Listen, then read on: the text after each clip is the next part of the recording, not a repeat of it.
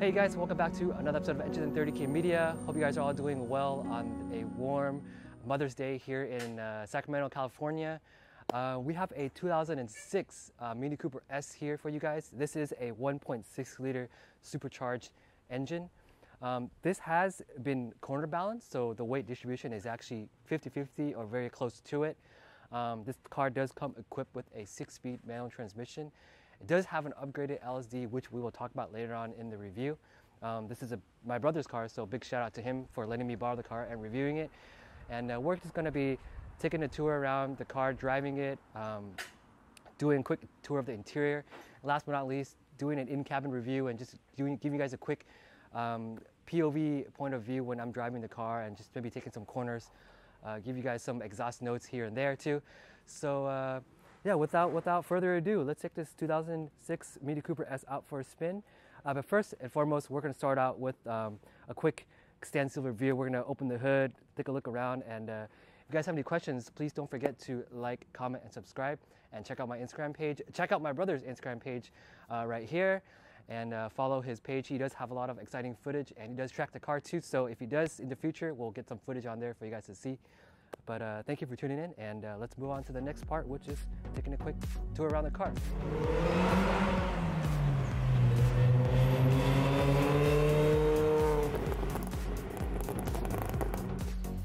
Alright, so here's a 1.6 liter supercharged engine in the Mini Cooper S.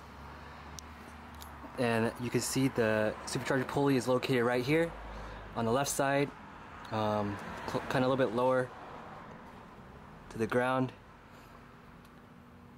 And you always have the BC fully adjustable coilovers. You can go soft or hard for rebound or stiffness. You can see the two brackets right here to prevent the car from mushrooming. Also right here, these are brand new spark plug wires. Coolant reservoir tank sitting right here. This is upgraded to a new, probably more stable and reliable cap. Off to the side right here, you can see the K&N Typhoon intake system, which is carb legal. As I always mentioned in my previous reviews, do it right so you don't have to feel smog. Pay somebody. You can use that money to modify your other cars. Right up here to the hood, we have the projector housings, and these are the HID ballast mounts, which give it a more like brighter light output.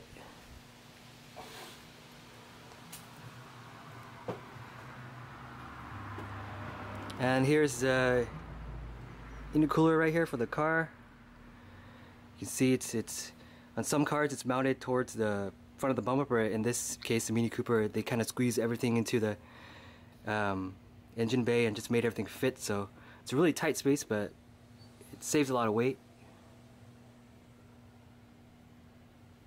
Here's a radiator, which is the OEM radiator, so I guess eventually in the future going forward this might be upgraded, but for now it sits right here. It looks pretty clean, doesn't seem like there's any leaks or anything, so take a look at that. And going up to the front of the bumper of the car, you can see turn signals here, tow hook. Pretty important if you're going to be tracking the car to have a tow hook installed in case something happens to you and you get off track, somebody can tow you off. And going off over to the wheel setup, these are the 15x8 raised gram lights, 57 Transcend. They sit a little bit more aggressively, as you can tell by the offset, 20mm offset, that it allows for a more aggressive look. So that's what it looks like right here. And as you guys notice, here is the brake kit for the car. It has been upgraded to a Wilwood 4-piston big brake kit with a 2-piece rotor and allows for better cooling. As you guys can see here, there's coolant vented mounts right over here. It allows for braking, and this piece right here is separated from the rotor, so it allows for optimal performance on the track, that you don't get a lot of brake fade, and you can get optimal late braking on the corners and apex through. And going over to the rear of the car, this is the exhaust. It's a Milltek, a non-resonated Catback exhaust.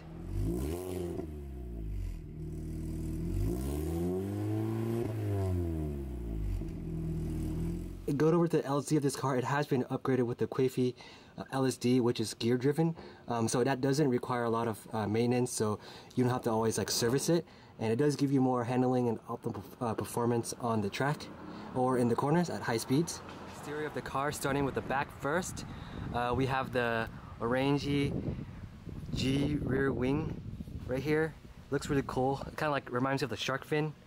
This is the interior of the car now, starting with the driver's seat. This is a Brid bucket seat. It hugs you pretty tightly. This car does see track time once in a while, so the interior is kind of set up for trekking use. Steering wheel is actually a lot thicker than I remember it last, so it gives you a lot more feel and handling for the track. Here in the footwell, you can see the footrest, the clutch, brake, and the gas setup. These seem like they're racing pedals. Give you a lot of grip. Notice there's a Sparco clutch plate right there, so that seems like it's supposed to give you better grip for shifting, especially in the high-speed corners or high-speed turns. Towards the left bottom pillar of the car, you see the Mini Cooper logo right here. It's pretty nice. Sitting in the driver's seat, and as you can see right in front of me, everything is pretty neatly laid out. The thing I noticed first about the Mini Cooper is that it's a little bit different than all of the JDM cars I've driven, especially with the speedometer sitting in the middle right here. As you guys can see, the first thing that came to my mind was, if you're going to be driving, right, you're going to have to be glancing at this and then at this at the same time. But I guess you get used to it over time. There's also the rev meter right here, and this also displays the miles per hour on the screen right there, so you kind of don't have to glance to the right too much. And a lot of you guys out there that do have upgraded parts on your car, it is important to get a tune. You guys all know that. And also, it's good to get a wideband, and that's what this car has right here to monitor the air-fuel ratio. Especially if you're going to be driving on the track, you want to make sure that it's not running too rich or too lean. Right here, it's called Dinosaur Mod. It gives you extra 1 horsepower, so make sure you guys do that. Going down to the Shortshifter, this is a CravenSpeed adjustable Shortshifter. Right now, it feels pretty short, as you can see me moving around like this, but you guys, this is a really special Shortshifter. I've never seen this in any of my cars. You can adjust this knob right here, and this lever can go up or down, adjusting the throw and the feel. So for example, I'm going to turn it like this, and if I pull up, the shifter comes up, and at fully adjustable 100% up height, it feels just like stock, like pretty somewhat little slop. But if I turn it, this knob down here, if I adjust it and push it slowly down, I can adjust the shifter throw. Now it feels a lot shorter. But if I put it all the way down like this, it's completely really stiff and notchy. So Dan currently has the setup kind of like in the middle a little bit, where it's like not too stiff but not too notchy, which just gives it optimum feel. So CravenSpeed Shortshifter feels pretty good in the hand, but I guess we'll be driving it later to see what it's like. But as far as I can see it now, it feels pretty sturdy. The lower portion of the interior here, this is all the button layouts. Right here you can see this is controlling the windows up or down. This is the kind of like stability assist control. Dan recommends, you know, driving this Mini Cooper for a while, to have this option always off, because it's kind of like putting your car into limp mode, especially if you're like on the track and you're going over a bump. This is pretty sensitive, so it kind of cuts power, and your car is gonna like not be able to accelerate. So he drives with this off all the time. You guys out there that have Mini Coopers, maybe you can chime in the comment section below and let me know. This is the lock, car lock.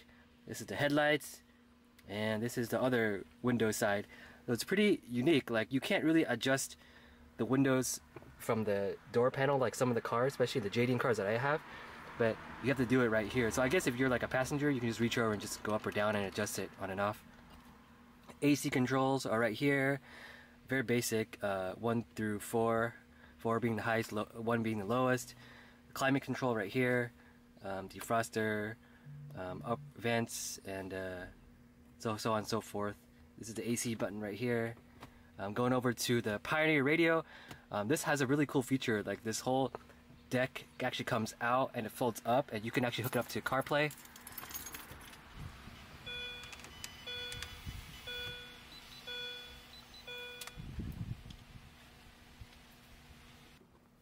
And this car is really unique. You could tell from some of the interior panels. You can see, starting with the headliner, this is not an OEM. This has been upgraded to a kind of like a very special material. You can see, I'll give you guys a quick peek. Pillar trim, a very unique special option that was offered by Beamer, which has been upgraded in this car. It's really special, kind of like a soft material, really smooth looking. So you guys can take a look right here. All modules for the front and rear wipers right here. Side control module for the blinkers and the headlights. For those of you guys out there that are looking for a Mini Cooper, this is something that I wanted to point out. So this is the moonroof. It does seems like it has dual moonroof, as you can see, one in the back and one in the front. But actually, the one in the front actually opens and goes all the way back. But the one in the back just kind of props up and down. It isn't fully open at all. So something to keep in mind, but I think it's a really cool feature and really adds to the luxury of the car, that you have dual moonroof and you can see, you know, your passengers can also see out the front or back. And we're gonna open it up and you get a full view of the outside. Super nice. And this is the OEM leather seat from factory. It's pretty nice leather. It kind of like semi-bucket seat, but that one's been swapped out for track time use. So if you guys aren't just going on the track, just daily driving, this is pretty much good enough for the job. You guys see, this is the back view of the trunk. Fairly big actually. And there are some basic tools here for daily driving and just maintenance in case the car breaks down.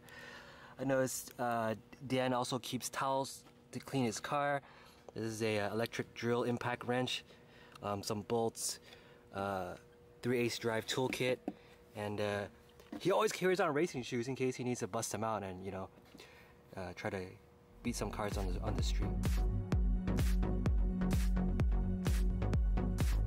So we are back in the Mini Cooper S 2006 model. We're taking it around for a spin. Right off the bat, like it feels so light. The car is really lightweight. It has been corner balanced for a 50-50 weight distribution, and everything just feels so light. Like the flywheel, when I blip the throttle, it pops really high. So and the car feels really stable. I'm not even going that fast. I'm going about 45, 46 miles per hour. We're still on a local street, but right off the bat, just my first impressions of the car are that it feels really light. And even though I'm just not really turning at all yet, I feel like when I just slightly turn the wheel, the feedback is really direct. And when I accelerate, I can hear the pulley, the supercharger, the whine. So if I give it a little bit of gas right here, you guys can hear the exhaust and you can hear the supercharger at the same time. I guess a good thing about having a supercharged car, now that I've driven a supercharged car and driving turbo cars in the past, the supercharger gives you more feedback. Like it gives you instant feedback when you accelerate.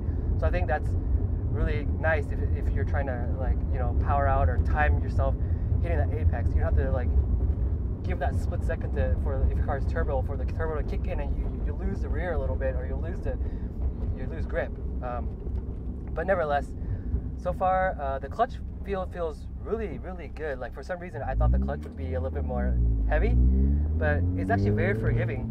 And I pretty much have the feel already dialed in, just driving this car for less than 3 minutes now. And you guys can hear the supercharger. You guys can hear the exhaust. It's a little bit loud. I can hear it in the cabin, which I guess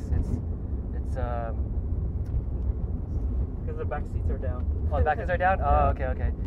Yeah, my brother's actually sitting next to me as I'm driving this, but it's kind of nice because he could chime in and tell me things that I don't know about the car. But yeah, we're gonna just drive it, take it maybe on the freeway a little bit so you guys can hear what it's like in the city and in the freeway. But right off the bat, I mean, the shifter, now that we adjusted it earlier, you guys noticed that I mentioned that you could adjust the leverage. You can kind of make it a little bit higher, or you can raise it, or you can kind of lower it a little bit, which adjusts like the notchiness of the feel of the shifts. So right now it's in the middle, and I'm just shifting it. There's no slop whatsoever. It feels really, really good.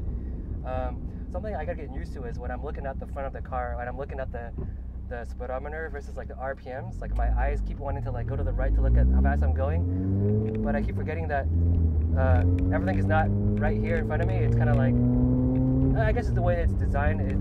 It's not too crazy. I mean, it takes me probably just about 5-10 minutes, and I got used to it. But everything is pretty much laid out. There's a button on top. If you push it, it changes the temp to miles per hour. I see. So like push it. This one? Right there. This one? Yeah. Oh, there we go. Yeah. So pushing that button right here to the side gives you the miles per hour view, and you can kind of change it to kilometers too if you want, for you guys that are driving out there in live in the UK or live in Asia, Japan, where you guys use kilometers. But yeah, now it just is. I'm totally forgetting the fact that there's a speedometer to the right side, center of the console. But yeah, we're gonna take a left turn, or go straight. Left turn. Left turn. Take a left turn right here, and we'll get on an on ramp. But the car feels really sturdy, and the bucket seats hold me in really well.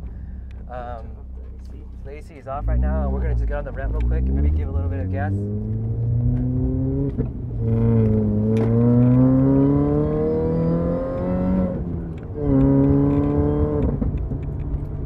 This thing accelerates. This thing really go over more? One lane over. Okay. There's a lot of backfire in this car, but I noticed that when you power through the corner, the car, how it rolls through the corners, it stays planted, and there is like barely any body roll, and it feels super stable, and it's predictable. I don't have to worry about I don't have to worry about like torque steer or getting the car to point out straight. I just have to angle myself and find the apex and just go. There's a sweeping corner right here, about 50 miles an hour. Give it a little bit of downshift. We're gonna go into the corner. Feels really stable. Like I'm going about 60-ish, 68, 69, and it feels really planted. Really confidence inspiring. If you guys are out there on the track, this is a really great platform to actually get on the track and build, because you don't have to worry about like doing a lot of things. I think Dan focused on like getting the car dialed in terms of suspension setup, corner balancing, and he has a really good set of coilovers. So with that being said, you don't even need to like do anything else more. You can stop there and it'll be good. But he did upgrade the pulley, upgraded some other components like an exhaust intake, and the tires has been upgraded to a smaller diameter, going from 16-inch to 15-inch. So you guys know, like, I guess in terms of like geometry, a smaller wheelbase allows the rotations to be a lot quicker. So in that case, you get a lot more, a better acceleration. It's lighter, and so on and so forth.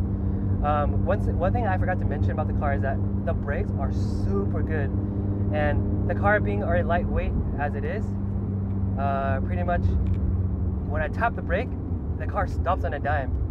And a lot of times I notice on the track, especially, is that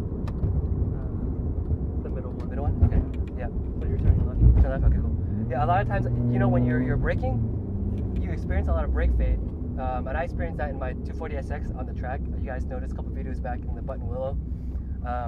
But in this car, even from a cold start, like you have full, it's like full pressure. The brakes are already fully warmed up even when they're cold. So what I mean by that is that when you brake, it doesn't matter if your car is like cold or not. Like you could it's fully reliable. You don't have to worry about warming it up, and then you have like a couple laps where you can just brake, and then after that it starts to fade. This car, it's really confidence inspiring, and it just feels really, really, really good. I really recommend you guys get or invest in a Mini Cooper if you guys are, you have a budget and you want to get something that's like fairly reliable and fairly lightweight with a good distribution, and you don't have to break the bank to get the car to to the level where you can compete with like other high level cars. But right now we're on the freeway, and we're just gonna drive a little more and just take it around and give you guys some more feel of what it's like if you're gonna start modifying your car and just driving it as a daily driver, which Dan is driving it pretty much every day. Is his DD, and yeah, it feels really nice, and this bucket seat is actually pretty comfortable. I mean, I don't know about like sitting in the car for like 5 or 6 hours, but I mean, I feel fine. And it's when I'm turning, like I don't even move, and I think the combination of having a 50-50 weight distribution with no body roll and having the seat hug you, it's like you don't move whatsoever, so you don't have to worry about like wobbling back and forth when you're turning. So that's something that's really good. And the shifter's throws are super short, like I really like it. So yeah, here we go. We're gonna take a couple of turns. Go here? No. This one? Okay, all right.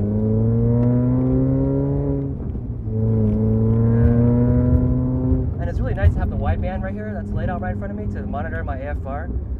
So in case, like if something goes wrong, I'll be able to know right away. Taking this ramp right here, going downhill, and like I said earlier, no body roll whatsoever, and the car hugs the roads, and it's super light.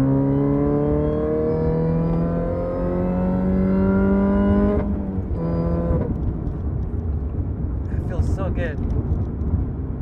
It's so different than driving a naturally aspirated car, but you get the power, and it's instant, because it's supercharged, and it's not like turbo induction where you wait for the turbo to kick in, wait for it to spool, you gotta tune it to get the timing right for the turbo to kick in sooner. This car just boom, gas down and just accelerates. So yeah, it just feels so good. I guess some of the main characteristics that just popping out at me right now is that it's really confidence inspiring in terms of handling, and the steering wheel being a larger diameter wheel, and I don't know if it's weight or not, but it feels really, really, really predictive. Like you know exactly where you're going. You don't have to worry about like a lot of slop, or like there's too much like power assisted. It's just direct. It's and coming from an S2000 to a 240SX, this is like a perfect balance of the two that I can give you guys some feedback in terms of driving the wheel. But yeah, it's not much to say. I mean, I really, really strongly recommend this car, even if you're going to drive it as a daily driver and not modify it. I think it's a hatchback feel. It's you have a lot of space in the back, and it's like Mini kind of kept their design classic and kind of retro style, but they kind of brought it up to like I guess the 2005 standard when it first came out. They kind of kept the retro with a modern day feel. So I think that's really, really nice that you get people that kind of want something like old school but have like new school technology, if that makes any sense to you guys. But yeah, it feels really good, and I love the car. The clutch pedal feels good. The brake feels super good. Like it stops on a dime. Like I'm braking right now, and it feels really good. Like I don't have to worry about pretty much brake fade, as I keep mentioning that, because that's a big factor, not only in daily driving, but in track driving, and if you're driving it long term, like on a road trip, you don't want to be experiencing brake fade at all. But nevertheless, I think it feels really, really nice. Like if I could get it, like a fourth car, I would definitely consider getting a car that's set up just like this. Look at that, it just sounds so nice too. Might as well just leave the seats down and just drive like this, because who needs music when you can hear the exhaust, like, and you hear the supercharger? Gotta not get myself too carried away, with the police around and start revving like crazy and flooring everywhere I go. But nevertheless, it is a great car. I mean, I've driven this car before, but I haven't had a chance to review it, and now that I have, it's on a whole new level of its own. One last corner right here, coming up, right turn. I'm gonna give it a little bit less gas and just see. roll. No body roll whatsoever. Super stable. Tires are super grippy. The Yokohama S drives, but they're the upgraded generational model. So I had the older S drives in my 240. This is the one up from that. It's super confidence inspiring. I mean, with great tires, a big brake kit, proper cooling in the brakes, and a 50/50 lightweight car. Man, what more can you ask for? Like, this car, you can take it anywhere. You know, you can take it to the canyons, take it to the track, daily drive it, and you know, just coming off of a long day from work, you know, you just hop in this car and just put the windows down, and it's a perfect car to bring a smile to your face. And miles per gallon is what matters. Remember, guys? But yeah, I mean, this is a perfect car. I mean, you guys out there that are looking for this particular model, we're reviewing a 2006, I'm sorry, Mini Cooper S, and I really recommend it. I mean, if you have any questions, definitely post me a comment. Subscribe to my channel if you already haven't. And last but not least, thank you to my brother Dan for letting me review his car. Follow you guys follow him on his Instagram. I'll post a description in the description below. You can also follow him right here. I'll post his IG page, and you guys can just check out some of the things that he's done to the car. I'll also be updating my website with some footages and some videos of the car. You guys can take more a detailed look if you guys are actually considering buying the car. I recommend it 100%. No